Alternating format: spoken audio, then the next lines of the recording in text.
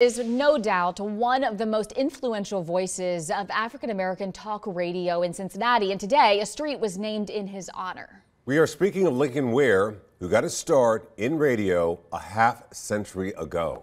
Mike Schell was at today's dedication in Avondale. He joins us live with the latest on this. Mike.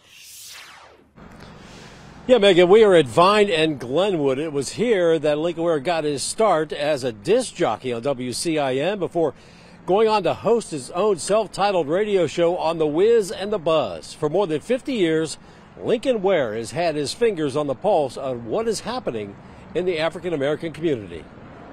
It only took a few seconds for the sign reading Lincoln Ware Way to be unveiled, but this Cincinnati radio icon has been in town for more than a minute. For the past 50 years, Lincoln Ware has done just that, and the voice of a generation, brought the community together to lift up issues that not everyone would know about unless you're in the community. Lincoln Ware on the Buzz and WCIN says he didn't expect this honor, but it makes his career come full circle. Oh, it means so much to me. I mean, I never thought in 1,000 years that 50 years later I'd be back here on this same street where I started with the street sign, you know? I never imagined that. Glenwood Avenue is the home of the original WCIN studios, but it has more of a personal meaning for Lincoln Ware.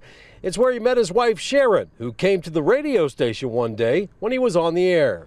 She rang the back doorbell, and I went back there to see who it was, and she said, "I just wanted to meet you." And I said, "Oh, she's kind of cute." I said, "What's your number? Give me a number." She gave me a number, and the rest is history. Don't look for Lincoln Ware to turn off his microphone anytime soon. He says as long as he has listeners and followers, he's going to keep that on-air light on in the studio.